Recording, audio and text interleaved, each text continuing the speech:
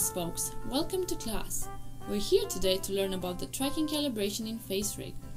First of all, we will learn how to register proper neutral pose and how to get to the calibration menu. Make sure you enable the advanced UI by clicking here.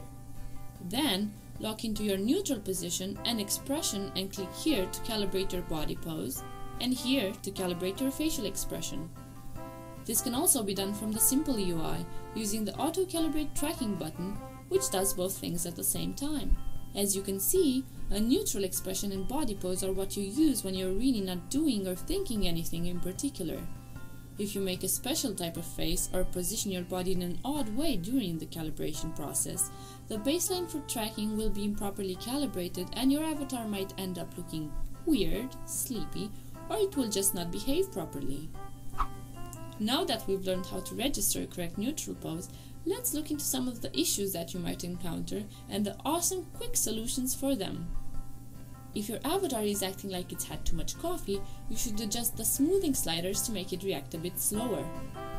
Keep in mind to only affect the problematic sliders. For example, no use making the expression more sluggish if the jittery behavior is just for the head rotation.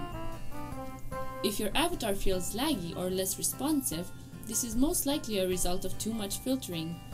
You can up the sensitivity for body and head pose movements or lower the smoothing on the expression or body part that feels slow.